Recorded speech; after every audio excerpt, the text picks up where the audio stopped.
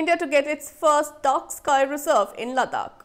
Watch out for astro-tourism, for it is going to come in big and real soon.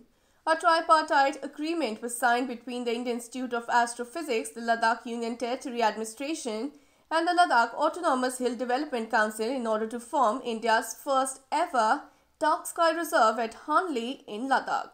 The area falls under a very beautiful and pristine Changtang Wildlife Sanctuary. Though this is not the first time that science will contribute to tourism, nor is it the first time for astronomy tourism in India, this concept of a dark sky reserve is surely a first for India and definitely a first for the region of Ladakh. The idea is to boost local tourism through science, and in the process, we will be able to learn a whole lot about astronomical observations.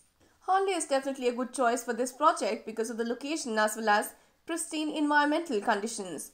Hanle enjoys cloudless nights most months of the year, making it an excellent destination for stargazing, a hobby that is quickly turning out to be a very popular adventure activity.